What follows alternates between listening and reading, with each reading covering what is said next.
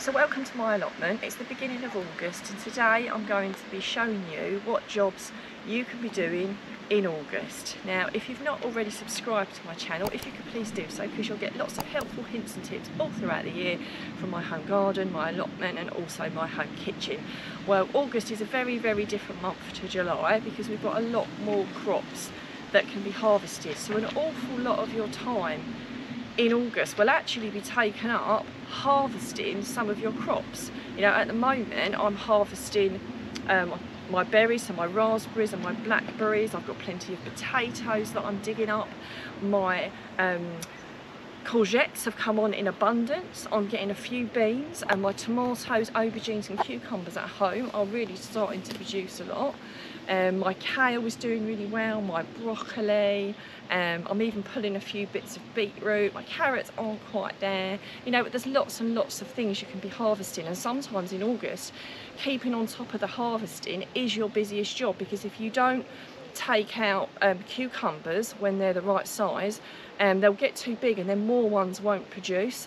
The same thing with your beans. If your beans get too big and start to swell out, the plant will send a message and will start to create seed rather than the beans. So you must always pick those items. Indeed, I'm going on holiday soon, and my friends, you know, watering is the least of their worries. It's actually more harvesting things. So you get a succession of things like my purple sprouting and the broccoli. You know, once that's formed their heads, you've got to take them off, because otherwise they will go to seed and then you'll be lucky if you get any more. So keeping on top of the harvesting is really important. And if you have a glut, you can always freeze things. You can make jams, preserves, you can share them with your friends. You know, there's always something to be done with any glut of things you've got. The other job I've been doing this morning actually is some weeding. We've had quite a lot of weeds, and so we've been digging all those up. So to keep on top of your weeding, because obviously they take precious nutrients and water out of the soil, and that's the last thing you want. We've got dahlias, so that's another job. Even if I don't want the flowers, I've got to de-head all the ones that have gone over, otherwise it won't produce anymore. We are starting to get, you can see today is really quite breezy, and we had some really breezy days, making sure things are tied up properly. At home, one of my tomatoes has completely gone down. It did have a cane in it, but because it had grown up, it had so much fruit on it, you know, they need a bit more support. So I've had to put very sidebars into some things. So do keep an eye on everything to make sure things are well tied up and the supports you've got are doing the job you want them to do. Also keep an eye on pest and disease.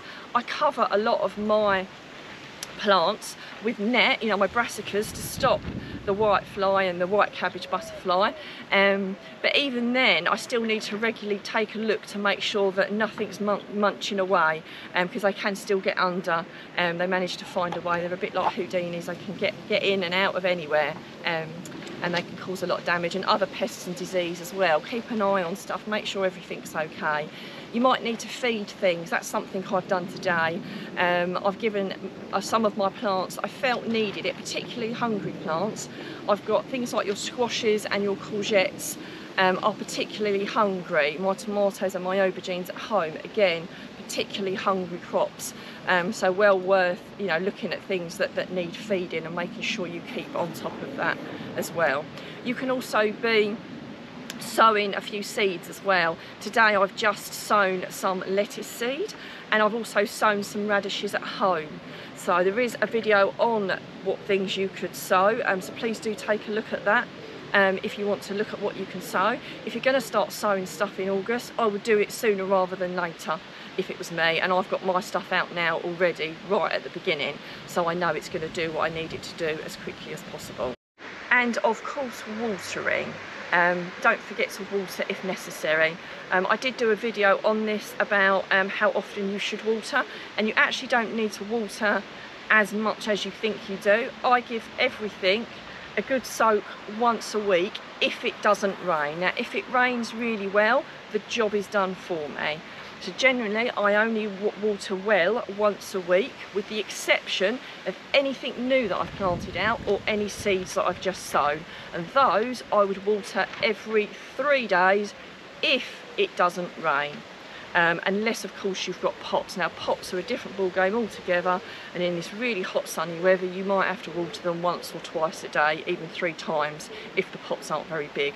But we're talking about the allotment, so the allotment generally once a week, and things that are in pots are quite different. But again, there is a video on that which will give you some kind of idea of how you water things. If you've watered them in well and they're well rooted into the soil, they shouldn't need watering really regularly. I see some people watering far too much, in my opinion.